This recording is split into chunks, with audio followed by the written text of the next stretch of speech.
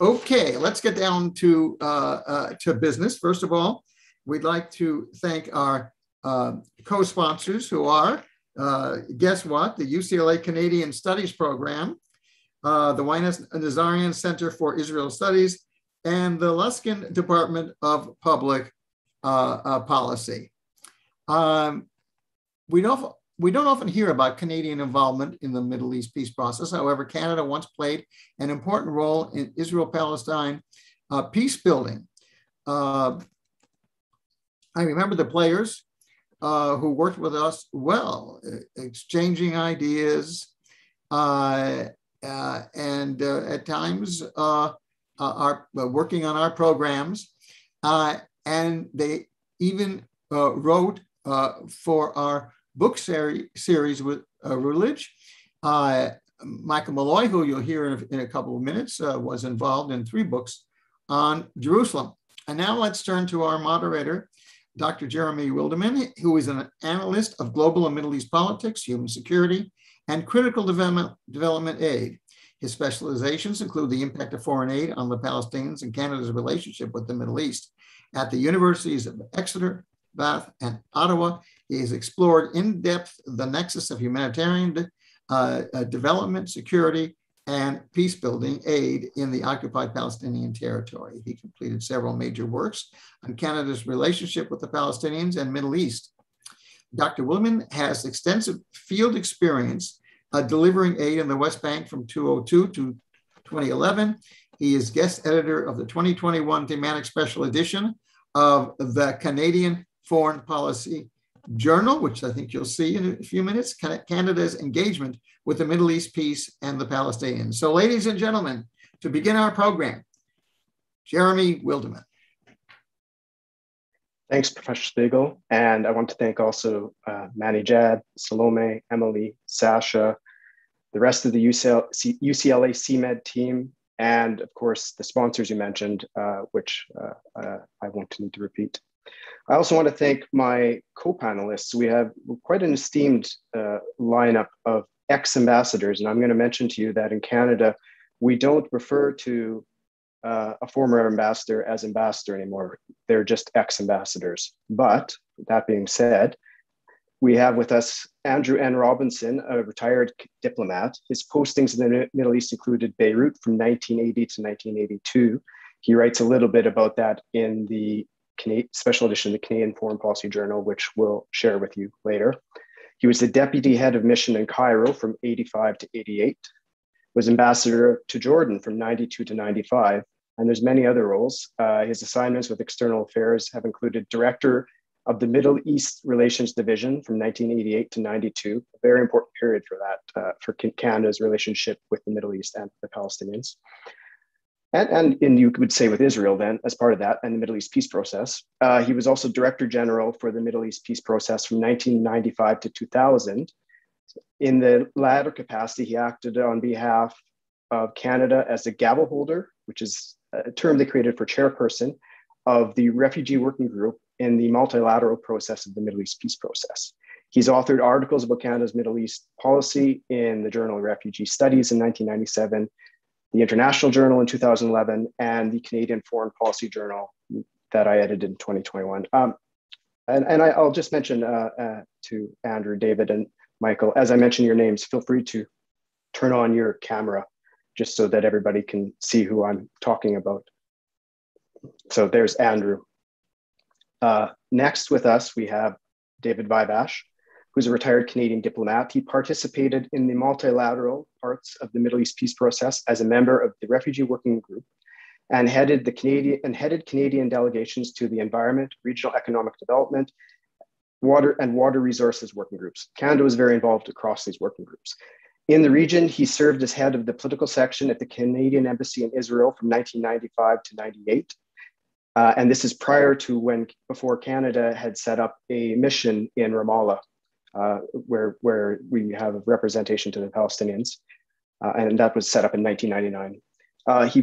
David was also ambassador to Libya from 2003 to 2006 and Canadian representative to the Palestinian Authority itself in Ramallah in that office from 2006 to 2008. Following retirement, he was involved in the Jerusalem Old City Initiative, which you'll hear about, and headed the Carter Center's field office for Israel and the occupied Palestinian territory from 2011 to 2013. So we have David joined us now. And finally, we have Michael J. Malloy, or Mike Malloy. And he has 35 years of experience in international and refugee affairs. He was an advisor to the Canadian-chaired Middle East Peace Process Refugee Working Group. Following Director General assignments in Ottawa and Toronto, he was appointed ambassador to Jordan from 1996 to 2000 and was Canada's special coordinator for the Middle East Peace Process from 2000 to 2003. He was focusing on the Palestinian refugee problem in that role. His post-retirement publications include 3 books with CMED on Jerusalem, Track 2 Diplomacy in Jerusalem, Governance and Security in Jerusalem, and Contested Sites in Jerusalem, and also Running on Empty, Canada and the Indo-Chinese Refugees, 1975 to 1980, in a very important separate part of his career, Mike had to do with Canadian immigration and Canada's shift to a more multicultural society. So thanks for joining us. So what I'm going to do is, even though I think we are up to 33 countries, Manny mentioned to me, participating, and I know we are being hosted in UCLA virtually, but I'm going to do something because it's going to relate to the broader moment in Canada. And this is something you'll be used to when you participate in a Canadian university seminar, is to lead with a land acknowledgement. So I'm in Ottawa, Mike's in Ottawa as well. Andrew and David have spent good parts of their lives in Ottawa as well. So I want to acknowledge that we in Ottawa are located on the unceded, unsurrendered territory of the Anishinaabe Algonquin Nation, whose presence here reaches back to time immemorial.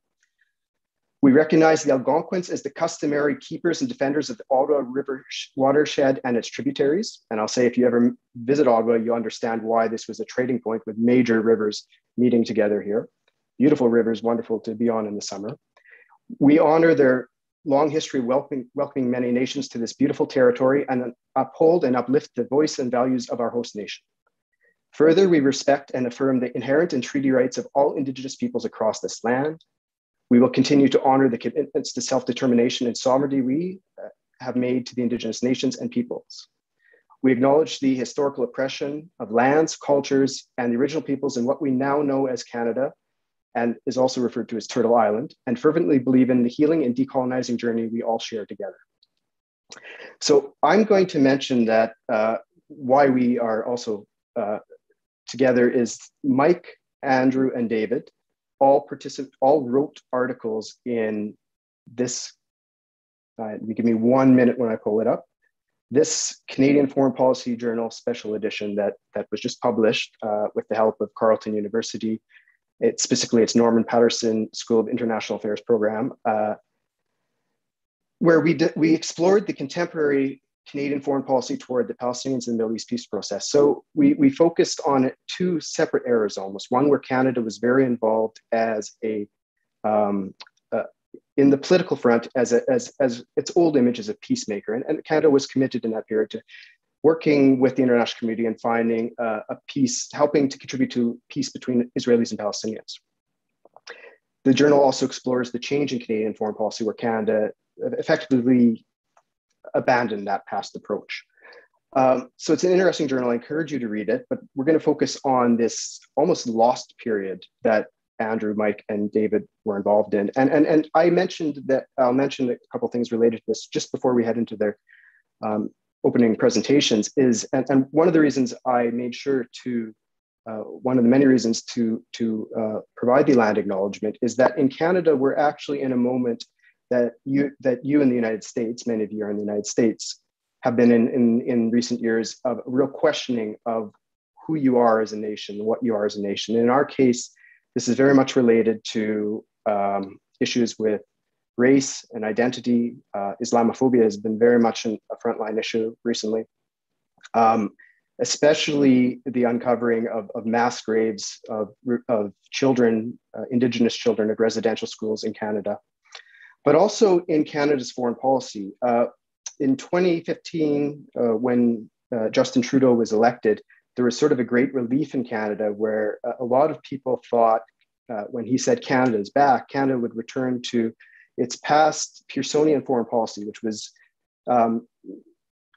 essentially the idea was that Canada would focus more on peace building and building bridges in the world, including between the global north and global south.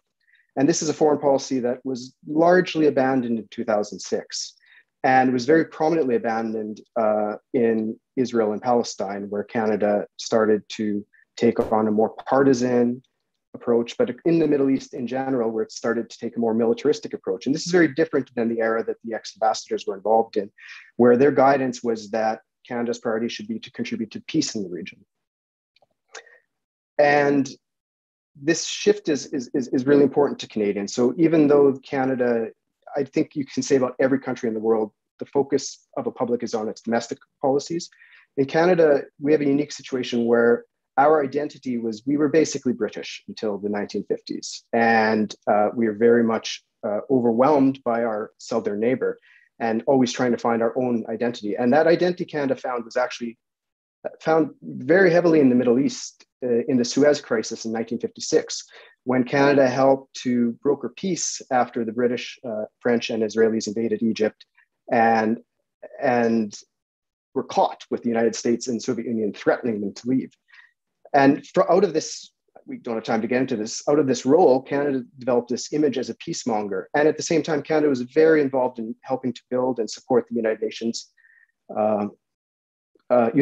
and multilateral organizations generally. And a large focus of the United Nations has been on the Middle East and then on the Israel-Palestine conflict.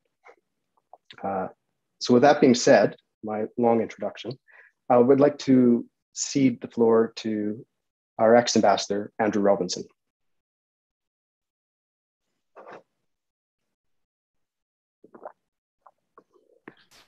Okay, well, hi folks, and first let me add to Jeremy's thanks to the UCLA Center for Middle East Development, and also to Jeremy actually for helping to organize this event so we could all come together and talk about Canada's role in the Middle East, particularly in the period that Jeremy mentioned from about 1970 to 2000s.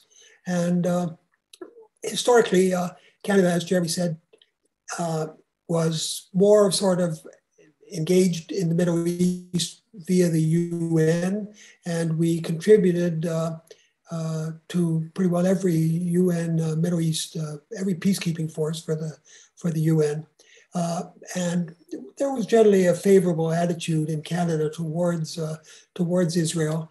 This, I don't want to say this changed, but in the 1970s, there was also a growing realization that to really have a peace in the Middle East, you had to have a proper Palestinian interlocutor. And although some countries were comfortable with naming the PLO as their interlocutor, that was not really the case in Canada for a while.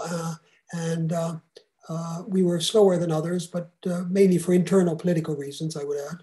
But in 1980, this changed, and the government decided to send off a middle-range diplomat to Beirut to open a dialogue with the PLO. And actually, I was that diplomat.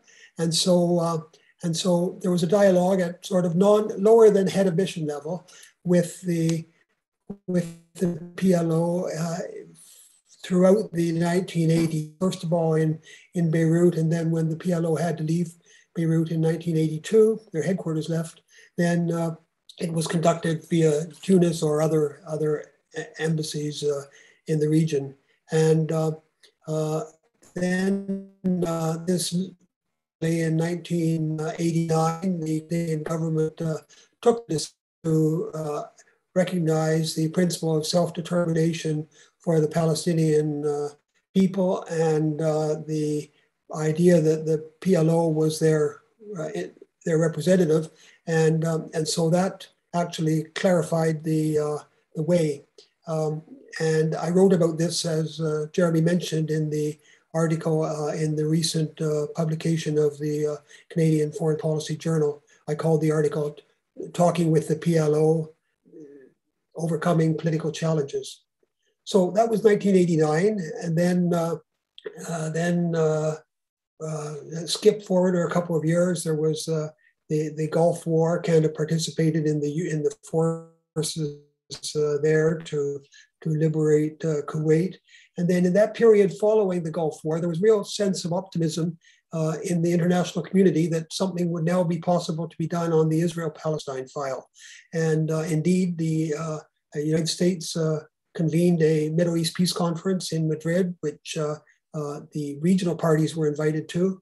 And this was followed in January of the year 1992 by a multilateral conference held in Moscow, to which a whole bunch of Canada and a whole bunch of European and other countries were invited, and which agreed to establish 5 working groups to promote multilateral cooperation in the Middle East. And Canada was asked to take the chair of the refugee working group, which was probably the most political of the working groups. So there we were. Then these working groups, the start was difficult. Let me just put it that way. Israel boycotted the first meeting. They were going to boycott the second over the question of the composition of the Palestinian part of the so-called Palestinian Jordanian delegation. And the first gavel, Marc Perron, had a lot of very difficult challenges to overcome to get to the point where he did. Finally, however, the RWG was going ahead. There's always the rule of consensus, which meant that it was not always easy to get agreements, but the work went ahead. In the first period, there were some significant agreements, such as the closure of the Canada camp in Sinai and the return of the families from that camp back into Gaza. And there was some important work done on family reunification as well. Then, of course, in 1995, there was the assassination of Rabin, and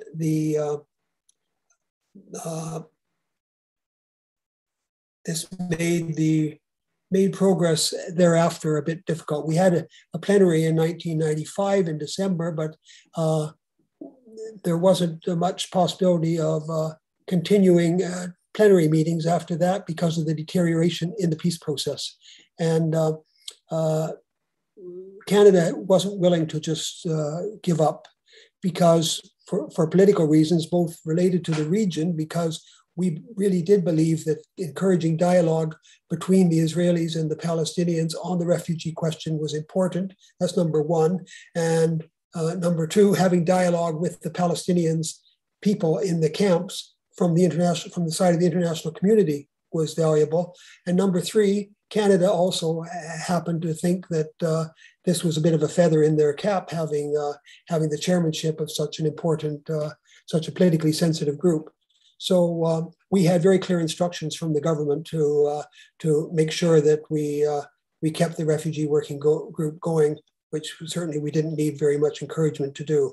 And so in the next 5 years, basically, it didn't convene at plenary level, but we made a point of making sure that it continued its work through meetings of smaller groups, sort of a coordination committee of about 14 members. We had lots of visits by international delegations to visit the refugee camps, whether in the occupied territories or in Jordan. One of the interesting things is that although Lebanon and Syria did not participate in the multilaterals, they also agreed that we could have missions into the camps of one kind or another to encourage dialogue, and this was very valuable, I believe. There were also some important humanitarian results, which I don't have time to mention now, but they actually can be read about in this article that is now up on the screen. Canada's credibility as an actor in the Middle East peace process, the Refugee Working Group 1992-2000, which I wrote in 2011 and which really covers this whole period that I'm talking about.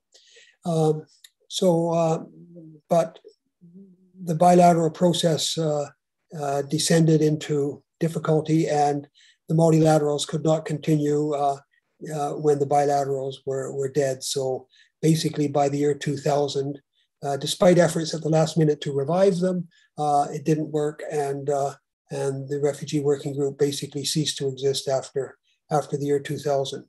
And so I think I would just say that in summary, there was Canada's engagement in the whole Middle East peace process in the Middle East was sort of limited but positively oriented in the first period with the UN peacekeeping in Suez that Jeremy mentioned. Then we had a dialogue with the PLO. We recognized Palestinian self-determination, and then we got invited to lead the RWG, and we continued that for 8 years, and then they ended in 2000. So with that, I know time's short tonight, so I pass back to you, and I'm sure that during questions, there will be lots of other little material which can come out or will come out in the statements from the other panelists. Thank you all very much. Thanks, Andrew. And on top of that, I'll just mention again, we're going to share the articles such as the two you've written that we've flashed on screen during your speech. David. Thank you, Jeremy. Pursuant to Jeremy's introduction, I should note that I'm joining you from Kelowna, British Columbia. A good portion of the area we are in, I should acknowledge, was also the territory, continues to be the unceded territory of our Indigenous nations in this part of what we now call Canada. I could add that I grew up in Windsor, Ontario, which is in the shadow of Detroit, Michigan, and in fact, it's to the north of Windsor, Ontario, and that's so. I grew up in an environment which is very much aware of the important relationship between Canada and the United States. But turning now to the Middle East, my thanks to the UCLA Center for Middle East Development and to our moderator, Dr. Jeremy Wilderman, for organizing this public webinar. It's also a pleasure to join with my friends and former colleagues, Andrew Robinson and Mike Malloy, on this panel. Following a very rewarding assignment in South Africa, I returned to the headquarters of the Canadian International Development Agency in the summer of 1991. Under strong leadership from our Prime Minister, Canada played an important role in the campaign to end apartheid. Shortly after I returned to Canada, we received a memo from Andrew informing us of the launch of the Middle East peace process and inviting ideas on how CEDA, our development agency, could support a government-wide response. At the time, I had no idea that the Middle East and the peace process would come to occupy a good portion of the remaining 17 years of my public service career. Let me mention a few key elements of the Middle East or the Madrid peace process. In many ways, the process launched in Madrid in October 1991 was unique. It was co-sponsored by the United States and the then Soviet Union. The opening conference was a one-off event, immediately followed by an initial round of direct negotiations between Israel, Lebanon, Syria, and a joint Jordanian-Palestinian delegation. It was held in Madrid, not New York or Geneva. The United Nations Secretary General was invited as an observer. Participation by states from outside the region was limited. Canada, for example, was not present at the Madrid conference. In other important respects, the process was firmly rooted in the established framework for resolving the Arab-Israel conflict. It aimed to achieve a just, lasting, and comprehensive peace between Israel, Jordan, Lebanon, Syria, and the Palestinians, based on United Nations Security Council resolutions 242 and 338, and the principle of land for peace. As outlined in the framework for Middle East concluded as part of the 1978 Camp David Accords, negotiations with the Palestinians would be conducted in phases with the objective of reaching an agreement on interim self-government within 1 year. Once agreed, interim self-government arrangements would last for 5 years, with negotiations on permanent status beginning in the 3rd year. These negotiations, too, would be based on Security Council resolutions 242 and 338. The same framework was replicated in the Oslo Accords and served as the basis for subsequent peace efforts under the Clinton, George W. Bush, and Obama administrations. As discussed in my paper in the special edition of the Canadian Foreign Policy Journal, the Trump administration took its own approach to Middle East peace, one which ignored and actively undermined the established framework. Finally, the Madrid process provided for a parallel multilateral track. As noted previously, this was launched in Moscow in January 1992 and included the working groups that have already been mentioned. I participated, as was noted, I participated in the refugee working group team and was involved in 3 out of 4 of the other working groups. An Israeli Ministry of Foreign Affairs website commented on the distinction between the bilateral track and the multilateral track. It said, the purpose of the bilateral track is to solve the conflicts of the past. The purpose of the multilateral track is to build the Middle East of the future.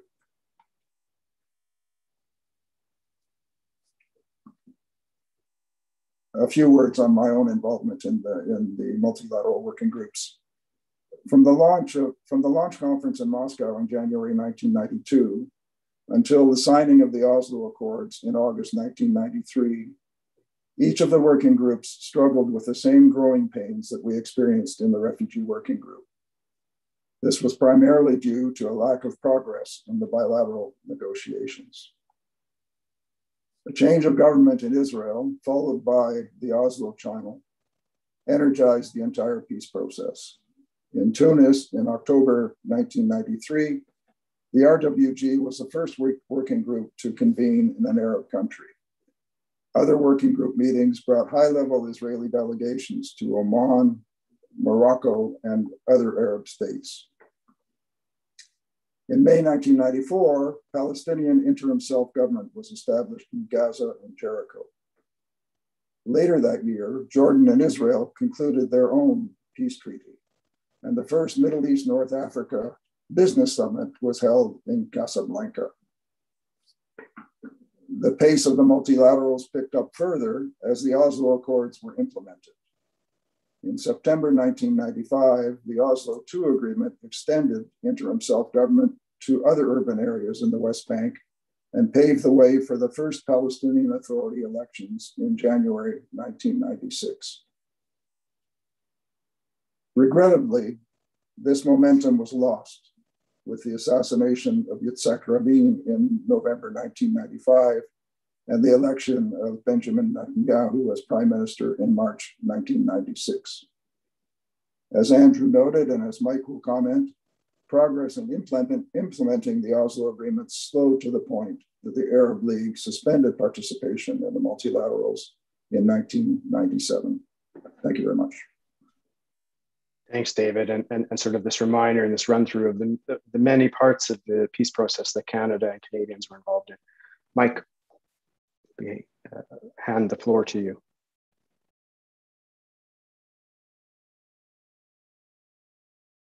There we go. To begin with, I have to apologize for something. They're changing the windows in an apartment 2 floors down from me, and I hope the grinding away of their apparatus, whatever it is, that it doesn't interfere too much with what I have to say. I'd like to thank Jeremy for the opportunity to participate with Andrew and David in this event. It's really nice to be doing something again with Dr. Spiegel and my good friends at CMed. So I'm an immigration officer by trade. So did I get involved with the Palestinian interest? In my career, I specialized mainly in refugee resettlement operations. I was involved with the Czechs, the Uganda Asians, and played a big role in the Indo-Chinese refugee resettlement in Canada. And I spent a lot of time helping to shape Canada's overall refugee policy. However, assignments in Lebanon, Jordan, and Syria, plus 3 years dealing with refugees at the UN in Geneva, made me aware of the circumstances of the Palestinian refugees and their complicated relationships with their host governments, and the way Palestinian issues and the refugee issue in particular tended to find its way onto the agendas of most UN and international organizations. In 1992, my refugee experience caught the attention of Barbara Gibson and Lucy Edwards, who were working in the Middle East Bureau and were organizing for the first meeting of the Refugee Working Group in Ottawa following the Moscow conference. I became the team's refugee policy advisor. And from the first meeting in Ottawa, David and I fell into the role of choreographing the Refugee Working Group meetings by writing what was called the Gavel's Handbook, in other words, his speaking notes. After the first meeting, I went to Europe to persuade the European Union, Norway, and Italy to become what we called shepherds of the Refugee Working Group's camp infrastructure, data collection, and public health themes, respectively. A Norwegian think tank called FAFO, headed by Terry Larson, someone that anyone involved in the peace process, a name we'll recognize, was carrying out the first in-depth survey of conditions in Palestinian refugee camps. So it was logical that Norway become our data shepherd and to debut the survey results at a Refugee Working Group meeting, which took place in Oslo about a year later. I participated in all of the Refugee Working Group plenaries after Moscow, including the first 2 meetings in Ottawa, meetings in Oslo, in Tunis, in Cairo, in Antalya, and in Geneva. And I also attended a special family unification meeting in Tunis. I think this eventually contributed to my being appointed as Canada's ambassador to Jordan in 1996, where I replaced Andrew, who was going home to run the Refugee Working Group. In Jordan, Palestinians made up half the population. And my responsibilities included chairing a committee financing UNRWA. And of course, from Jordan, you have a front row seat as to what's happening on in Israel and the Palestinian territories. So my education on this subject continued. I returned to Canada in 2000, again to replace Andrew, this time as gavel holder. I reported to work the very day the second Intifada broke out, and the Palestinian and Arab countries walked away from the multilateral working groups, including the Refugee Working Group, leaving me with no place to wave my gavel around, this gavel holder. I wasn't quite sure what was going to happen next, but I was called to the Prime Minister's office and was told that Canada's role in dealing with the Palestinian refugee issue was of great value to the government, and I should find a way to carry on. Andrew had done a fantastic job, I must say, setting up a scholarship program that benefited over 200 Palestinian women in Lebanon, arranging for almost 500 families who had been stranded in Sinai for decades to return to new homes in Gaza, as well as improving health access for Palestinian refugees in Lebanon. However, his intensive diplomatic work to keep the Refugee Working Group alive was no longer relevant, and something needed to be done. So when in doubt, consult. And I set off in the fall of that year to visit Russia, the United States, the countries of Western Europe, and the Middle East. I didn't find any support at all for us withdrawing from the refugee issue. The Palestinians and Jordanians made it clear that they wanted Canada to keep working on the issue. Even the Syrians, who'd never attended a single Refugee Working Group meeting or any of the multilaterals, including the Refugee Working Group, asked me not to close the file. A group of Arab academics I met at a meeting in the UK told me that the Middle East region was moving into a period of wasted time, but there was no reason that Canada should waste the same time. The Palestinian minister responsible, Nabil Shah, took me by surprise after a meeting when he asked me at the end if I knew how the refugee problem could be solved. It was really clear at that point that while everybody knew by heart what UN Resolution 194 had to say about refugees, no one seemed to have given any thought whatsoever to what actual solutions would look like. Even discussing related issues like resettlement or compensation were taboo. So I just at that stage decided I would follow the advice of my hero, Lord Nelson. Never mind the tactics, go straight at them. So that's what I did. The Swedish ambassador for humanitarian affairs told me, "You're the Canadian Foreign Ministry. You can do things others cannot. Take the emphasis off development and focus on policy. Find a way to try and solve this problem." So that's what I did. We decided that the refugee working network, as opposed to the formal meetings, needed to be sustained. As the TABA talks were about to begin, we invited British, European, and American partners to meet at our embassy in Washington. To our astonishment, they all showed up, and it was evident they wanted a venue where discussions and coordination regarding the Palestinian refugees could take place. That morphed into something that we called, it had no name, so it was called the No Name Group. We also needed a private place to meet with Palestinians and Arabs and Arab authorities and scholars to continue refugee discussions. We gave $100,000 to Chatham House to start the meeting, and we're delighted to find that the EC immediately trumped us by donating 800 euros. That led to an ability to meet 2 to 3 times a year at a wonderful place in the Cotswolds called Minster Level. The Minster Level process had a surprising impact on the attitudes of Jordanian and Syrian authorities responsible for Palestinian refugees on their territories. In Canada, we brought together something called the Shanoa Group, based on an Algonquin concept, which brought together the Foreign Affairs Department, the Canadian International Development Agency, the International Development Research Center, and a handful of academics to identify, coordinate, and set our priorities for refugee-related activities. Our combined focus was on encouraging people in the region to go beyond the resolutions and to begin to think through, 1, what a refugee agreement could actually look like. 2, how could it be presented to refugees and stakeholders? And 3, how could it be implemented? That was the test we used when people came to us with projects. If it answered one of those priorities, we would find a way to fund it. By the end of the first year, we had a dozen initiatives in play. We challenged Palestinians to think seriously about what would need to be done if, for example, 1 million Palestinians decided that they wanted to return to the West Bank. I mean, what would you do? Got them really seriously thinking. We created a secretariat within the Palestinian Authority to coordinate the 4 different units responsible for different aspects of the refugee issue. We discovered that the International Organization for Migration in Geneva had extensive experience in providing compensation to victims of displacement in the Middle East. We got them to assess the Palestinian situation, to train and brief Israelis and Palestinians, and to produce a book about how a compensation regime might work. In my 3 years, we created an enormous amount of knowledge, and we made sure that it was preserved. The question is, did it matter? And that's a question only history can judge. Thank you.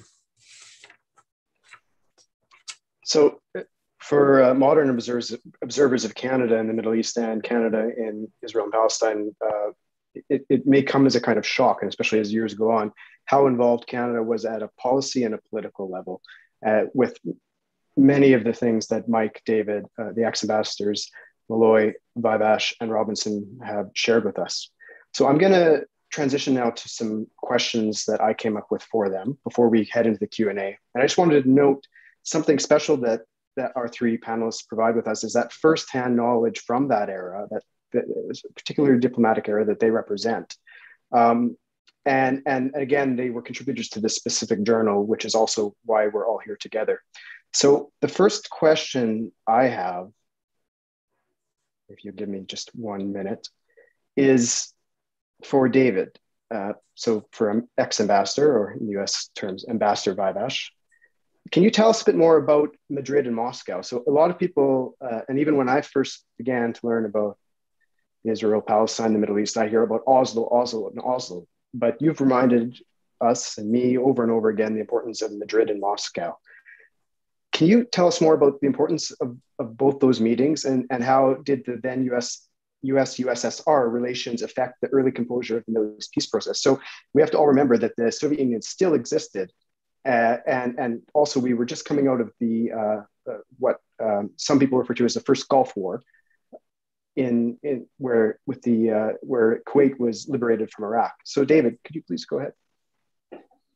I'll take a shot at that, Jeremy. It was a very complicated time, and it's difficult to find the truth, but there are a lot of details out there. But anyhow, by the time of the Madrid conference, President Bush, Mikhail Gorbachev, and their foreign ministers knew each other pretty well. They'd been through a lot together. Soviet withdrawal from Afghanistan, which of course is very topical today, the fall of the Berlin Wall, German reunification, nuclear weapons reductions, and the impending collapse of the Soviet Union. In the lead up to the 1991 Persian Gulf War, the Soviet Union did not stand in the way of the US-led coalition to expel Saddam Hussein's troops from Kuwait. This effort enjoyed widespread support from moderate Arab states, as well as Israel, which would later be targeted by Iraqi Scud missiles. The prevailing theory regarding the Madrid conference is that the goodwill generated by the coalition's victory provided the US with a unique opening to try to extend Arab-Israel peace beyond just Egypt. Another explanation detailed in a recent James Baker biography is that the conference idea had come from Gorbachev, initially as a condition of Soviet support for a US-led intervention in Kuwait. In this version of the story, the US understandably wanted to avoid any direct linkage, but agreed to take up the idea after Kuwait had been liberated. In any case, James Baker was back at his shuttle diplomacy within days of the end of the war.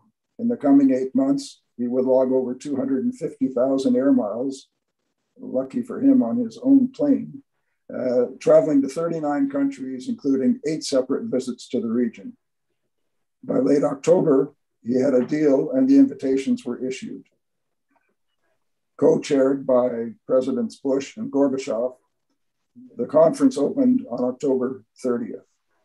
It was the first time ever that Israel and all its Arab neighbors had come together in the same room.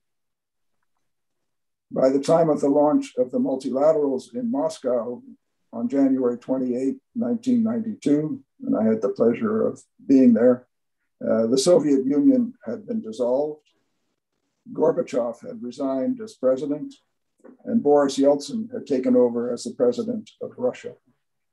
Russia also assumed the role of co-sponsor of the peace process. One last quick note regarding Canada's role. Going into the Moscow meeting, our expectation was that Canada would be asked to lead either the Environment or the Water Resources Working Group. We were not aware of plans to have a refugee working group and understand that this may have been decided on the spot in Moscow, perhaps as a compromise response to an Arab demand for a working group on Jerusalem. We also understand that Canada was the only country that was acceptable to all parties as gavel holder for the refugee working group. Thank you. Thanks very much, David. And I'm just going to make a note because we're getting up to the Q&A soon. And some people are already doing that. If you can, along with your name, add either your country your home country or your affiliation, we're going to read out your name and that home country or affiliation along with your question. So that's coming along soon. I have another question now for Andrew, and I'd like to ask, what kind of support did you have from the Government of Canada? Was it high-level support? And did you have the support from other governments?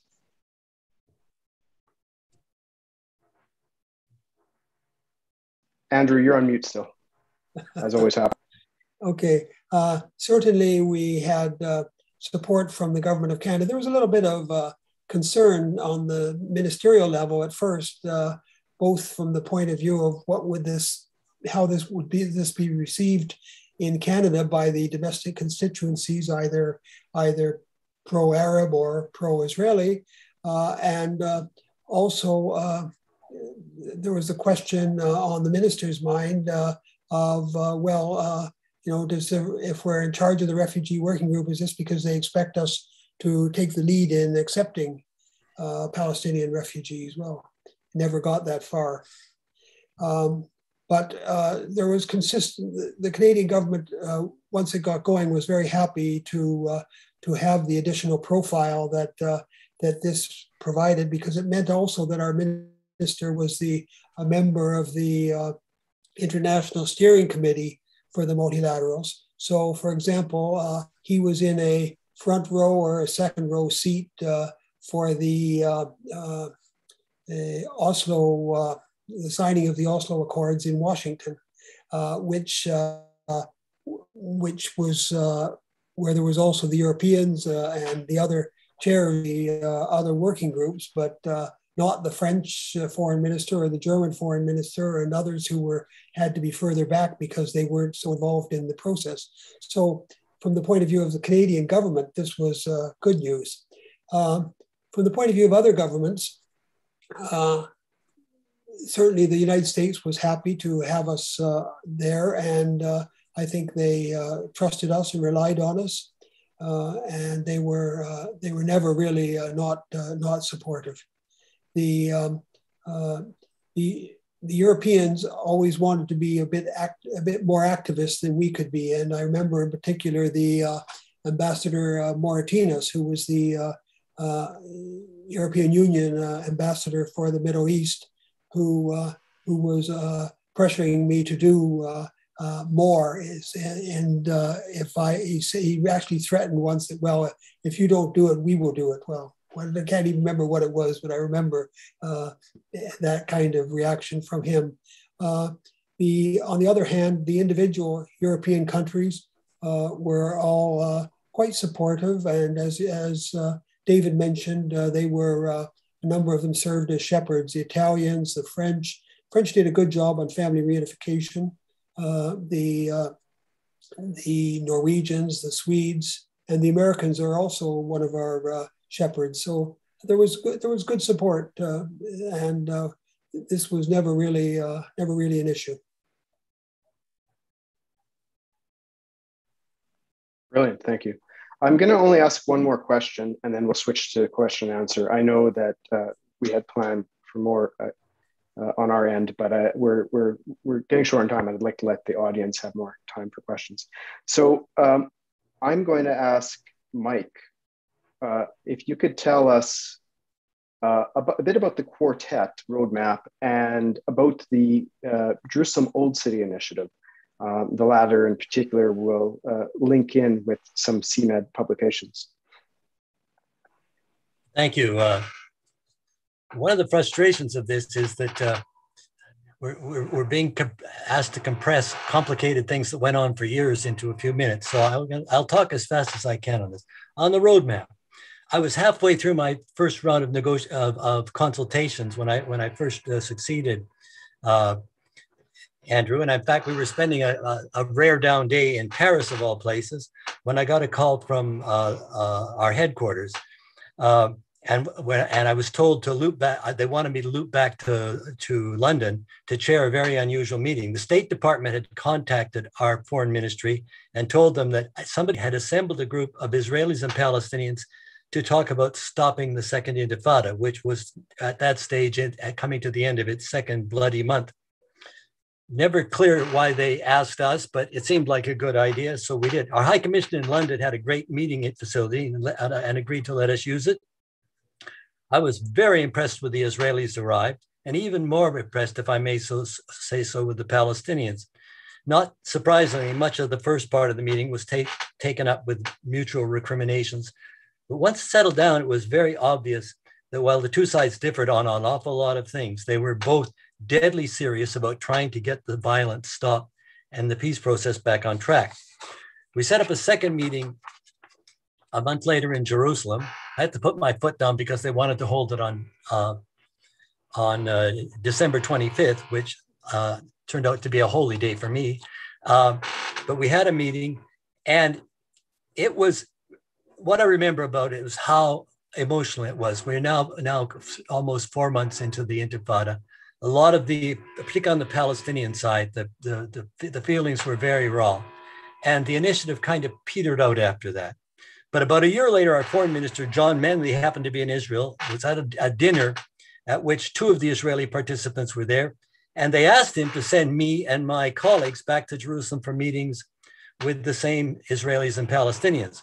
When Manley asked them why, and you may or may not like what I'm going to tell you, he was told the Americans tended to get too involved and the Norwegians were too preachy, but the Canadians just watched the soup and gave it a gentle stir when needed.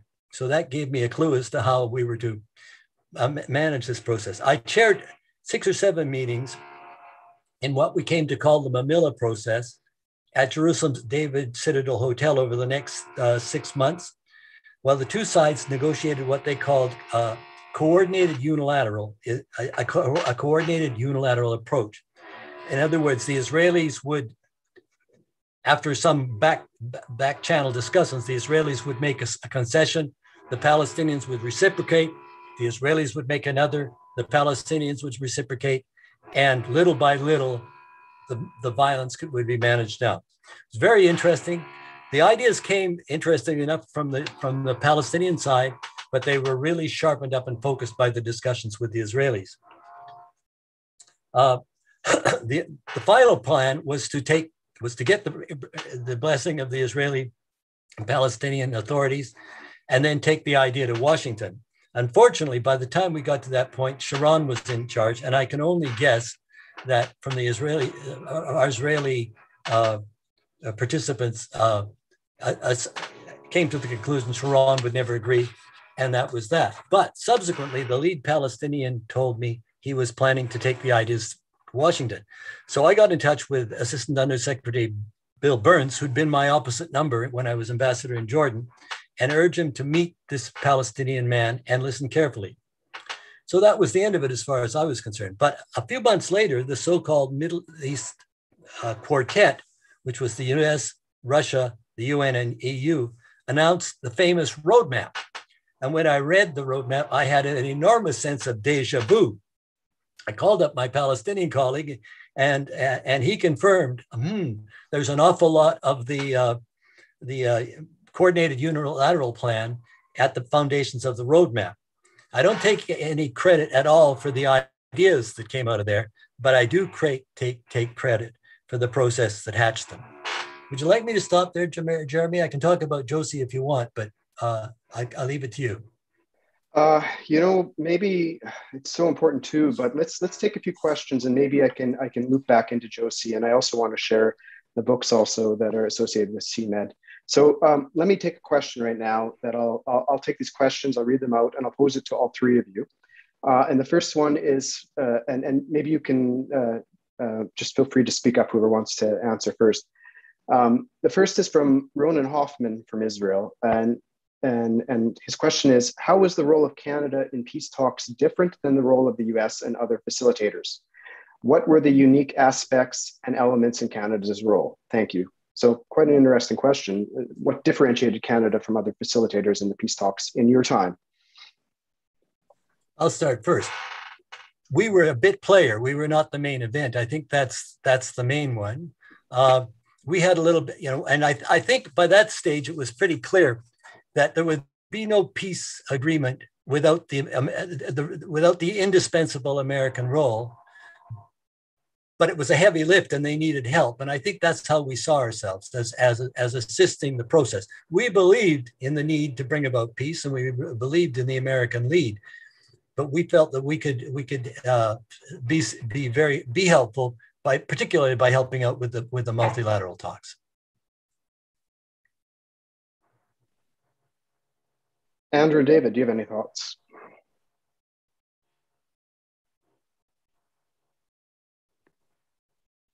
I think Mike has said what needed to be said about that. Jeremy, I guess the only thing I would add there was that it became pretty clear pretty quickly after the Madrid process was launched that it was stuck. A good part of that problem was that the Palestinian representatives who were obliged to be there as part of a joint delegation with Jordan,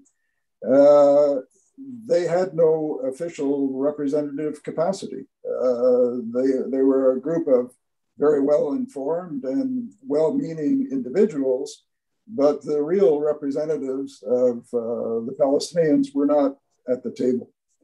And thank goodness for Oslo, which addressed that problem and basically moved the process forward after a couple of years of wheel spinning. Thanks.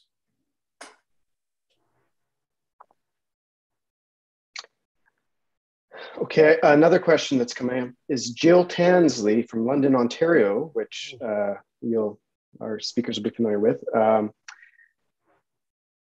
Jill was actually working with the International Development Research Center with all three of you, I believe, at different points. And Jill was asking, what positive role could Canada play today in the Middle East peace process, and what factors might prevent it from taking this? Can I speak to that first? And first to say how helpful Jill was to me personally, officially on so many occasions in working in this issue. She was with the IDRC, but she was very much a part of the team.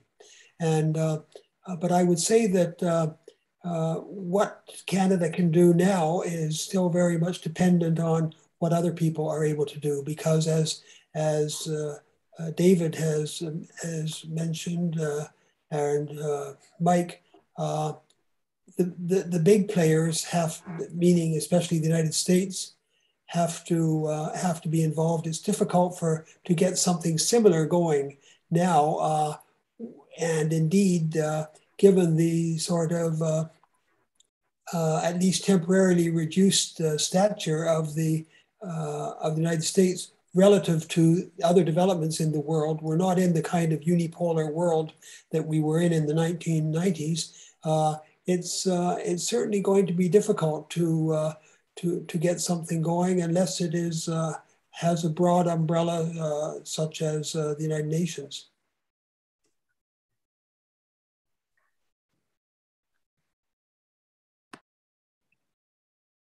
I think, Andrew, first of all, lovely to hear your voice again, Jill. She was an important part of the team. I think Andrew hit it right on the nose.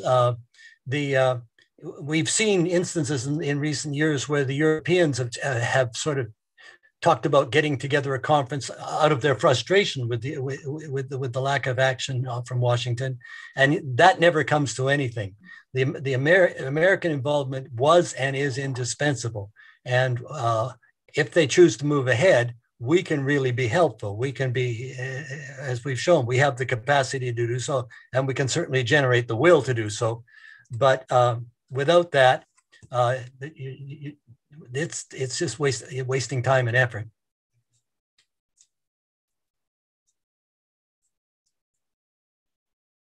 David, go ahead. I also had the great pleasure of working with Jill on this. And in terms of what we can do, I think we need to speak up. For some reason, on this particular issue, Canada hasn't had the voice that we would like it to have.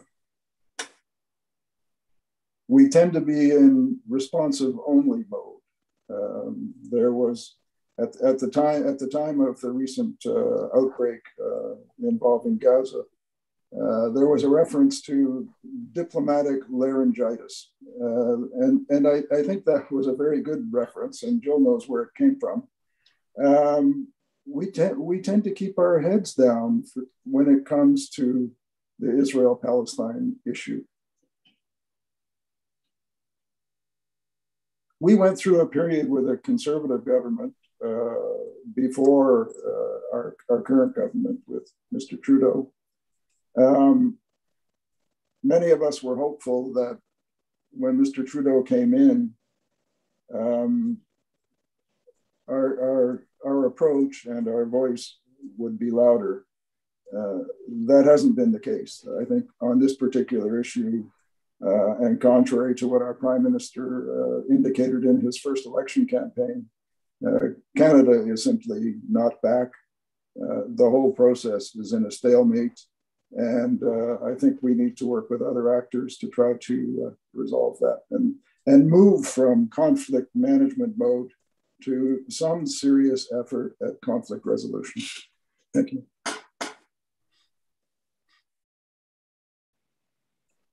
So I'll just note that Jill worked for the International Development Research Center, again, IDRC, which is an arm's length government agency, which is very much an expression of Canada's old Pearsonian foreign policy identity. And it's dedicated to research related to international development and peace. And Jill actually worked with the son of Pearson as well. The RDC played an important role. It isn't part of government technically, but played an important role throughout all of Canada's active period in the peace process. So another question I'm going to ask, I'm going to be jumping around a little bit here. A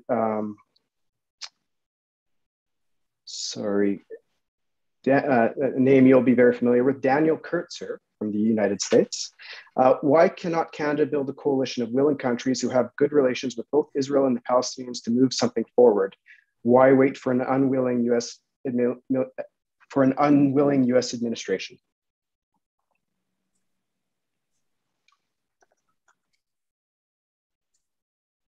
I noticed that Dan is a well-known baseball fan, and he's very good at throwing curves. It takes political will, and we don't have it at the moment. And I think that we are going through a period.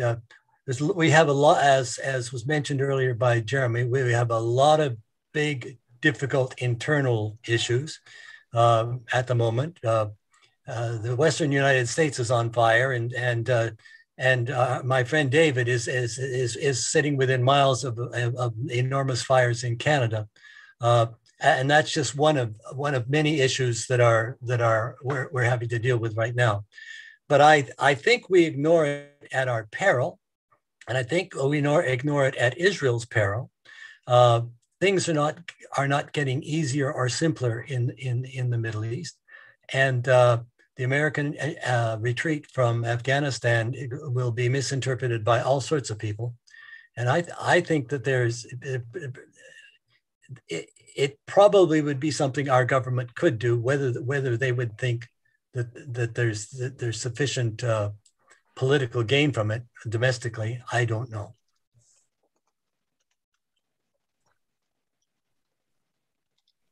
But nice to hear from you, Dan.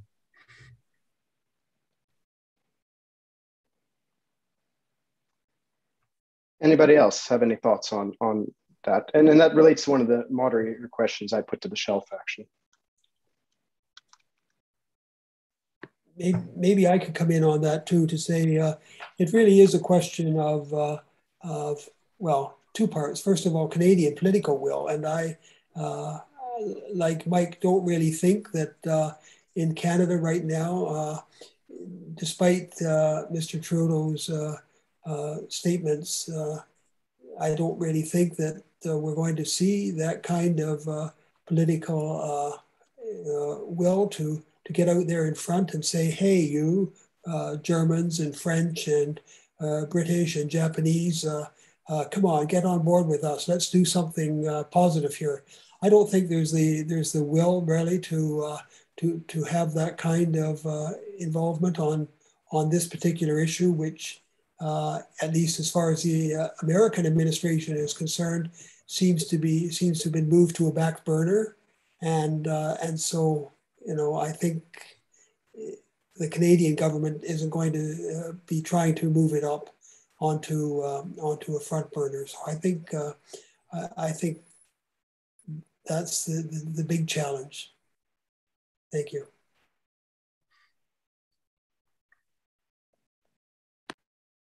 And do you have any thoughts, David?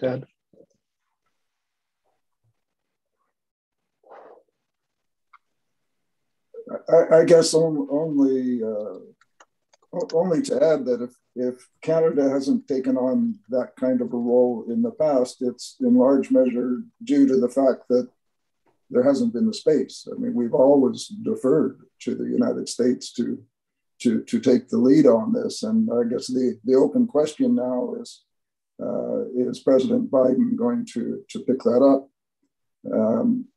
I think after the meeting with Prime Minister Bennett last week, that's still very much an open question. Where does the United States intend to take this issue? Are we going to move beyond conflict management?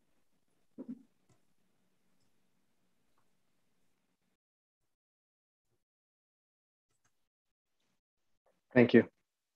So another familiar name for a number of you, Ferry de Kerkhove from Canada was asking, when reflecting as you all do so brilliantly, is there any surprise in the total silence of the Biden administration during Prime Minister Bennett's visit about Palestine, and if the deafening silence of and anything about the deafening silence about our own government right now? So best from Ferry.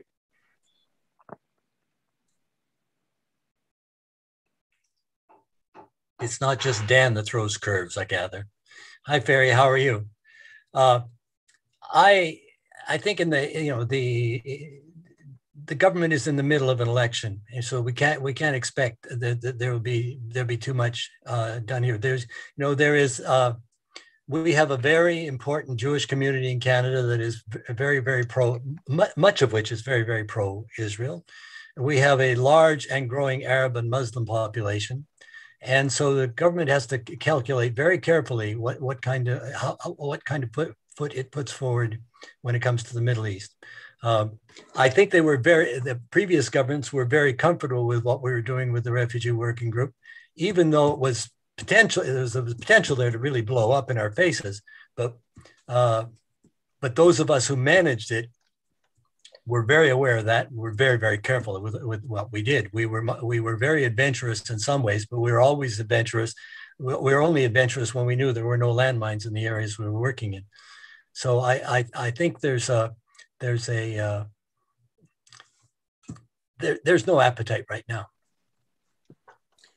Can I come in now on that? Because on the one hand, I agree with Mike that there is certainly no appetite during the election campaign, and probably not afterwards as well, on the part of the political elite in Ottawa. On the other hand, the situation has really changed since the 1990s, and when at that time we could really believe that that there was a commitment on both sides to try to, meaning both Israel and the Palestinians, to try to get to a resolution of this that was based on the two-state solution. We don't see that anymore, and maybe the time has come for Canada to be a little bit more forthright. We've perhaps had enough of people. Ministers saying on the one hand, reiterating our long-standing policy, and then turning around into maybe a different forum, talking about shared values with Israel and Israel even. Speaking of Israel as our ally, I think that the information which is increasingly available now about the abuse of human rights by the Israelis, both in the occupied territories, and we've seen some reports by Israeli and other human rights groups like B'Tselem about the situation in Israel as well. We've heard observers talk about describe Israel's actions and their policy towards East Jerusalem as ethnic cleansing. These are pretty strong words, and it seems to me that Canada needs to speak out a bit more and a bit more consistently, instead of just saying here on the one hand this and on the other hand that. It's time to speak up, and maybe even to start looking at what Canada can do to reflect our displeasure. Thanks.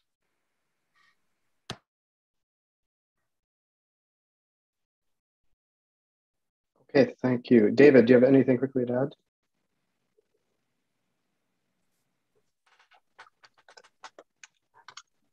I think that's been covered. I guess the only quick point I would make is Mike mentioned the roadmap for peace. To my recollection, that was 2002. It's 19 years ago, folks. I see that there was the quartet. The quartet. I was surprised to learn that the quartet actually continues to exist. But it seems that they did have a virtual meeting in March. What's going to come of that? And I guess my worry is that, you know, as nice as it was to see President Biden reaffirm his view that the two-state solution is the only viable approach, it's not producing any results. And I think it's almost become code for the status quo. And the status quo, as we saw in May, is very volatile. Thanks. And now I have another question. This is from Samir Shawa. I hope I'm getting that right. I remember, Samir says, and Samir's from Palestine. I remember Canadian UNIF forces stationed in Gaza from 1957 for about 10 years. There's now Canadian involvement in the Sinai.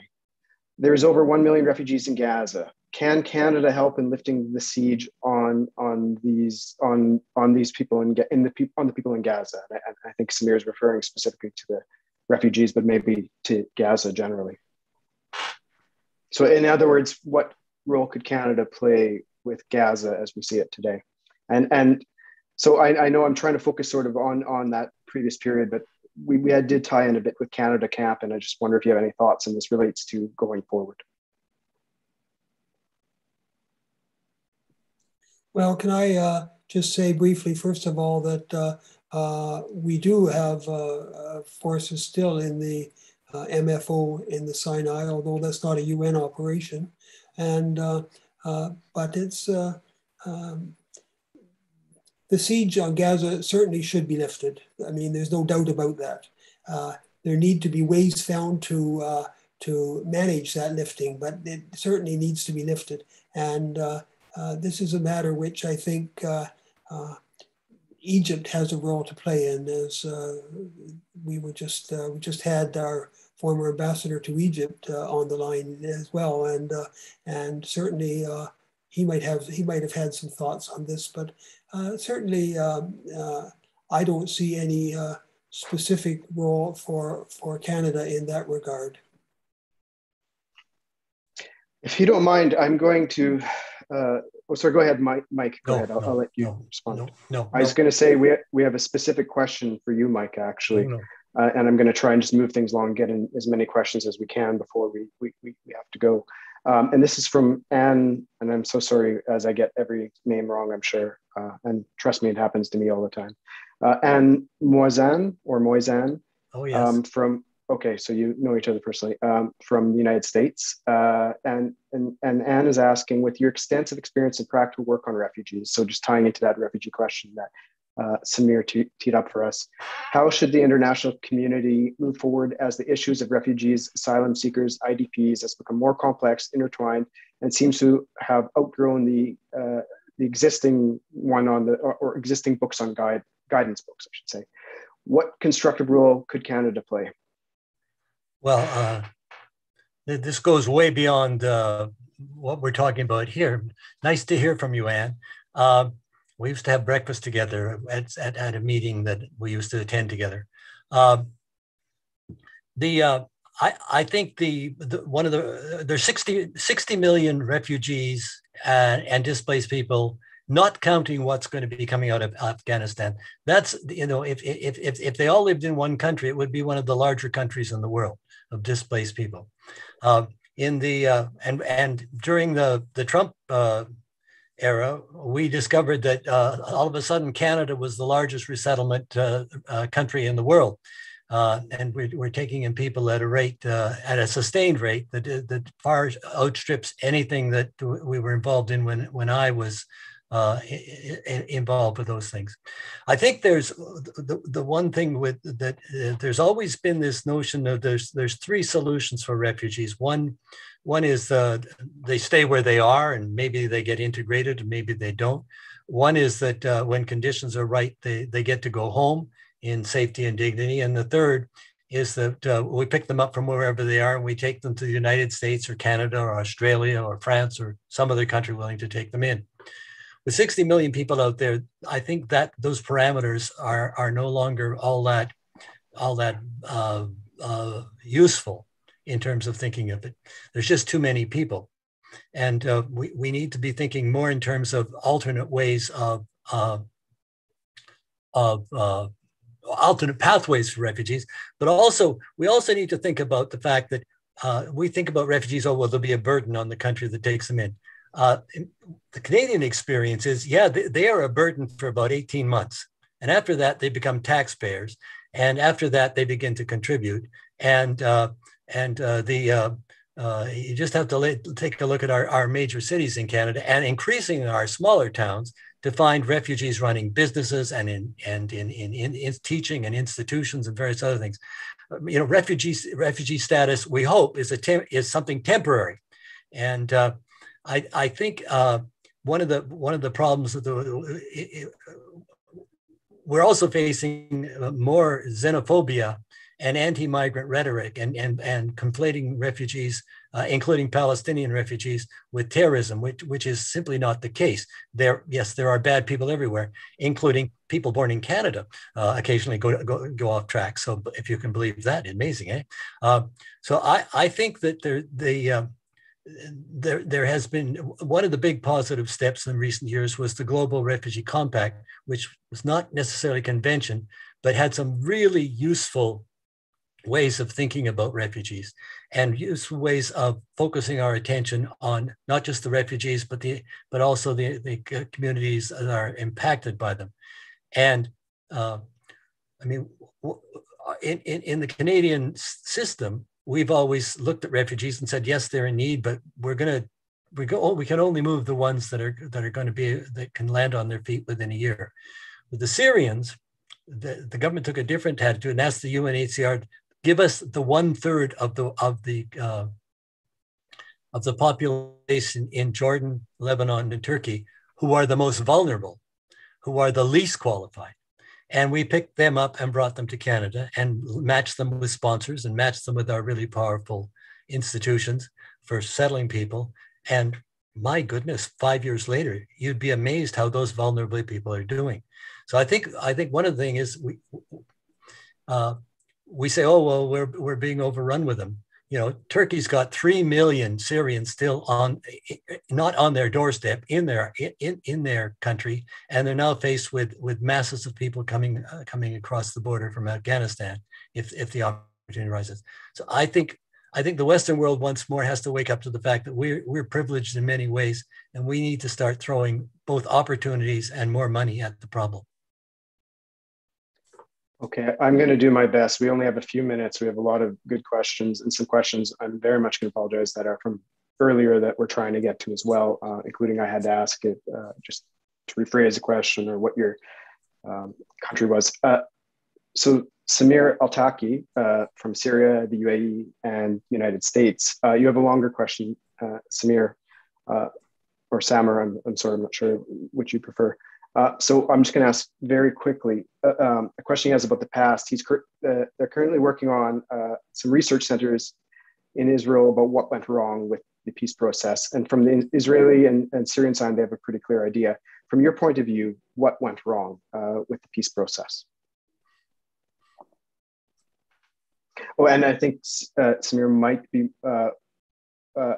sorry, I'll just add, and why either at the level of the international climate institutions, what went wrong with Syria and Israel?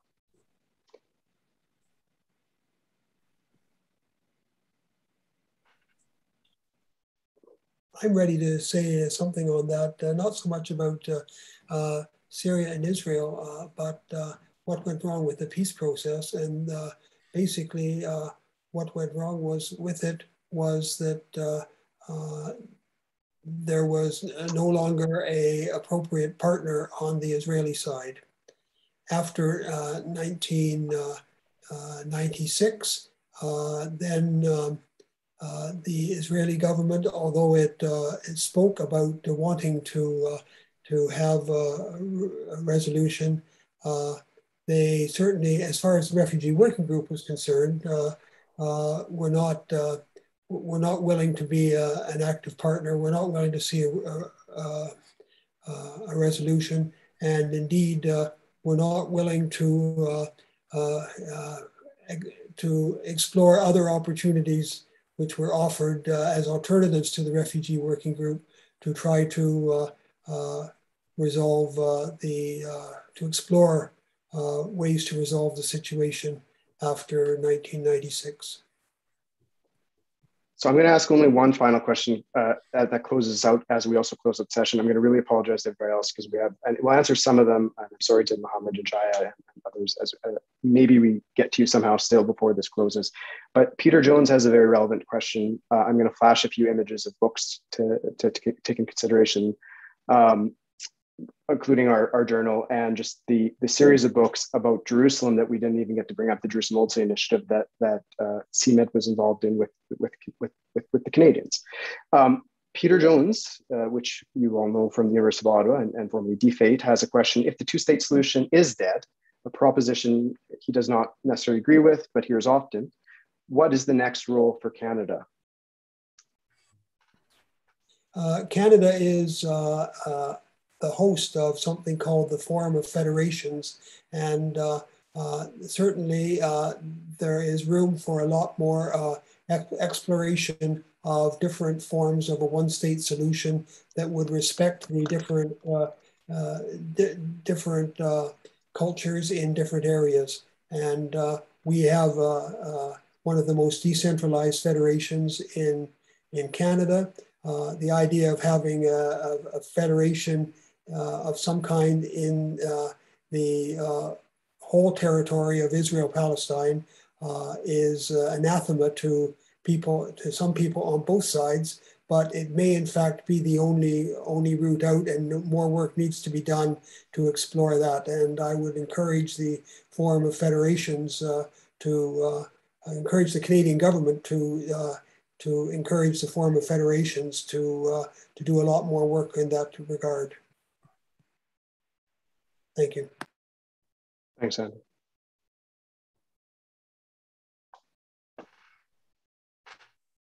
Mike or David, do you have any thoughts? Go ahead, David.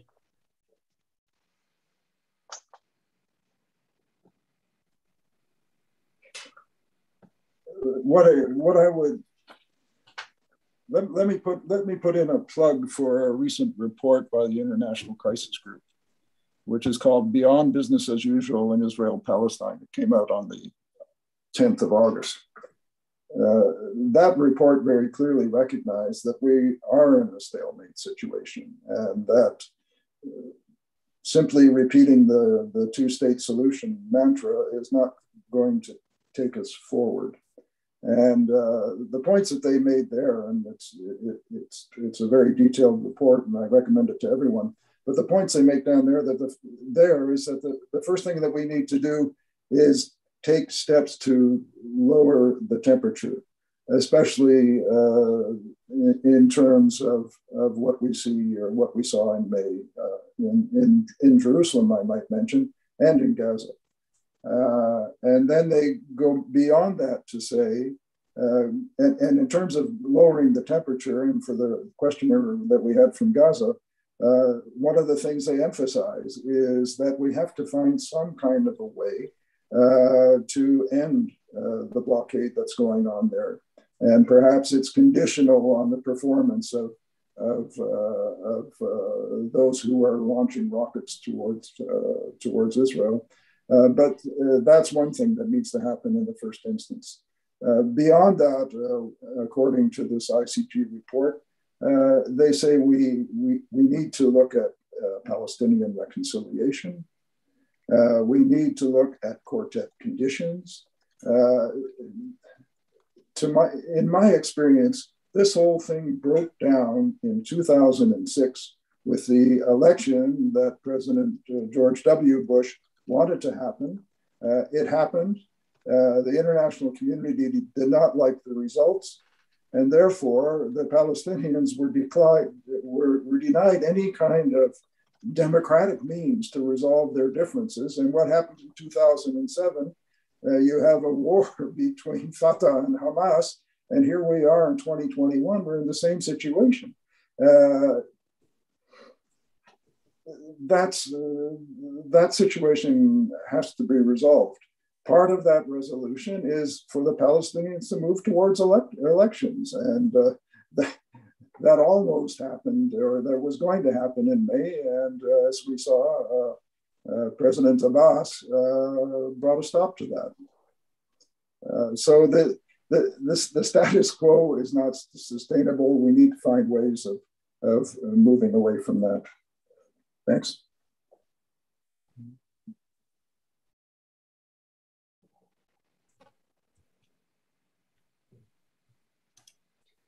Mike, go ahead. And by the way, we've been given an extra 10 minutes to make use of. So if we don't mind staying on, there's a few more questions. I think one of the things that I agree with what's been said, and the ICG reports are always worth looking at because they're so grounded in something similar to common sense. But I think there's one of the things that needs to be done, I think, is to do a little bit more work on explaining to the people in Israel and Palestine just where the current the status quo will ultimately lead. We have seen just how dangerous it is with Hamas and Hezbollah armed to the teeth with all sorts of things that can do real damage in the region to Israel and to anybody who's any bystanders. And I think there needs to be some serious discussion about, I mean, I see in some right-wing publications coming out of Israel, people talking about the next war and how complicated it's going to be and how we have to prepare for it. I think the next war is something we should be thinking about avoiding, not winning. Because with one of the sad things about war is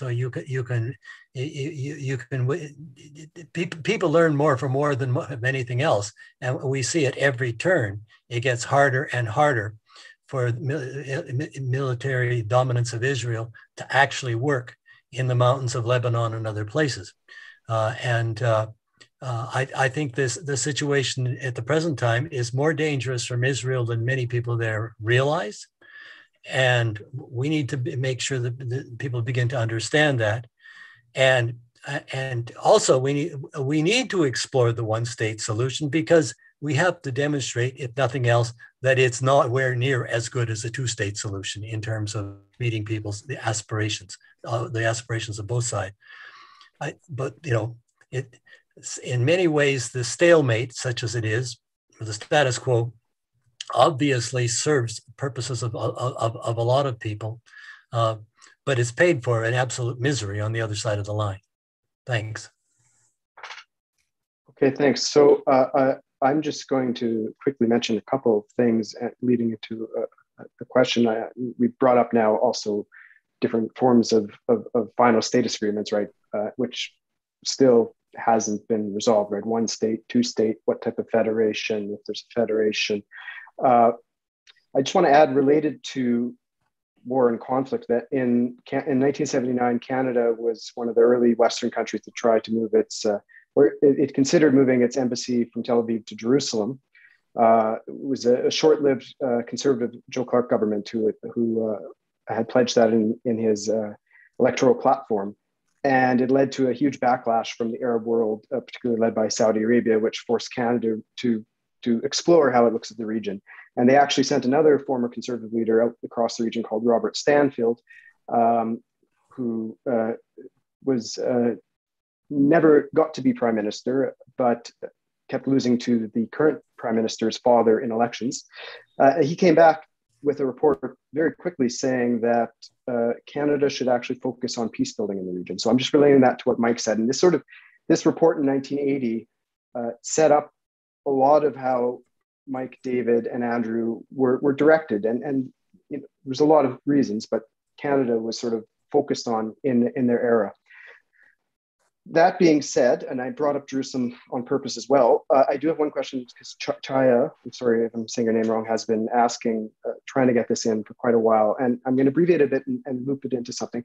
Has there been any attempt to reach out to the leadership of Hamas and try to pressure them to accept international agreements to recognize and accept Israel as a legitimate entity in the Middle East? And I'm going to very quickly note then that Canadians are not actually allowed to deal with Hamas. I'm also going to add that a question like, how did Canada react to the growth of Hamas in the 1990s?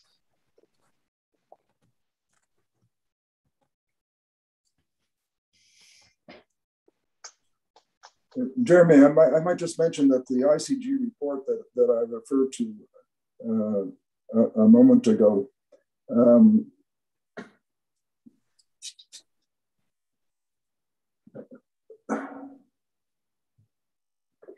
I'm sorry, I lost my train of thought. Maybe it'll come back to me. Just a moment.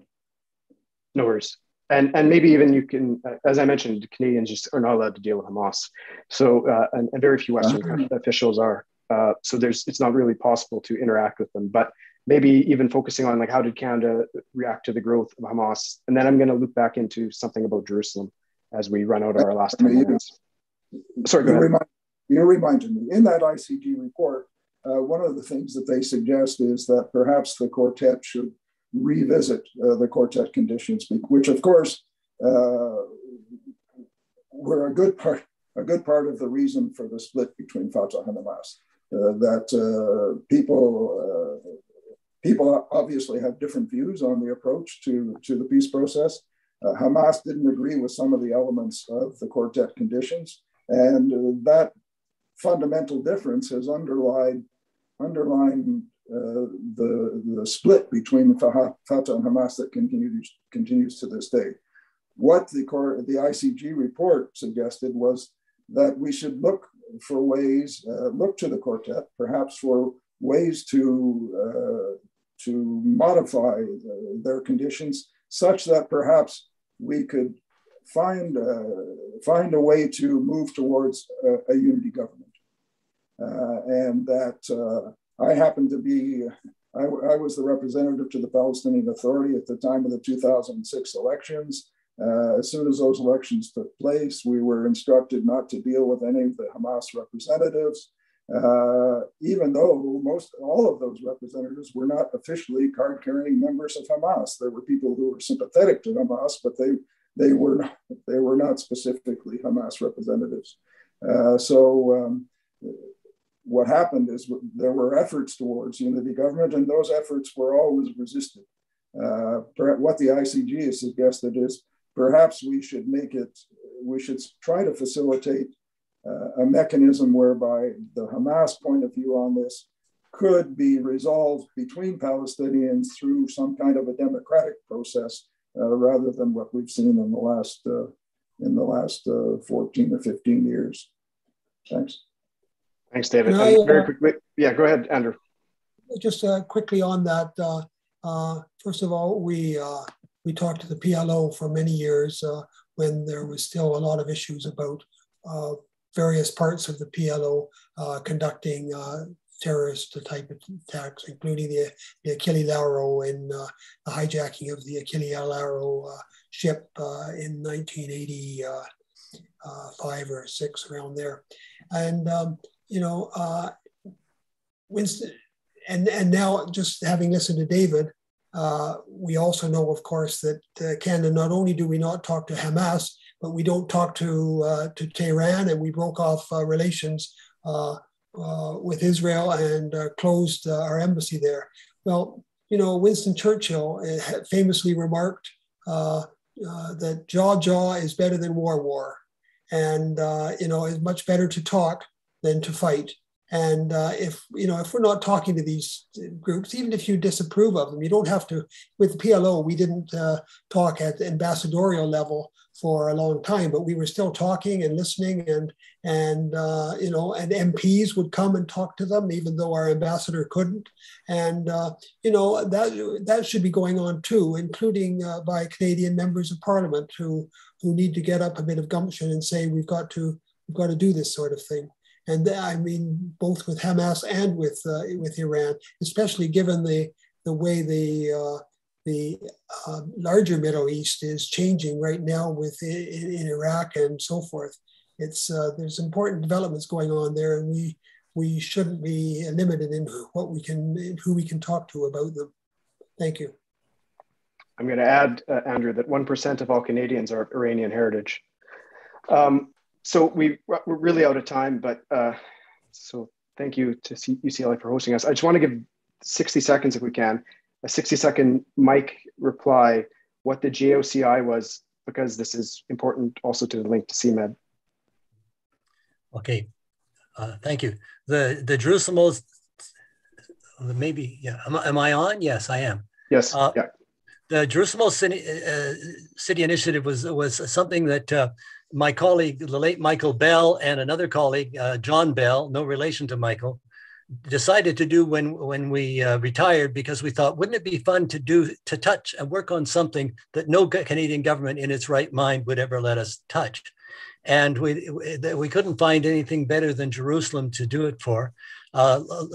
We ran an eight-year process looking at the possibility of finding a governance structure for the old city of Jerusalem that would allow both sides to have a say in its governance by essentially creating a board chaired by the Israelis and Palestinians, but staffed by other countries friendly to both, and to oversee a third-party governance structure in the old city that looked after those things that caused the trouble in the old city, but designed in such a way as not to get between the inhabitants and their governments. It's quite complicated and takes much more time. Interestingly, our ideas were used by Olmert in his negotiations with Abu Mazen. And we know for a fact that when Mr. Kerry made his last effort to get things started with the Netanyahu government, he had our papers in his briefcase. So I would commend this to you. The main book is the one called Track to Diplomacy, which actually explains what it was that we had in mind. The other two are research papers that informed our thinking. Thanks. Sorry, I took it down early, Mike. Professor Spiegel, I'll hand it over to you.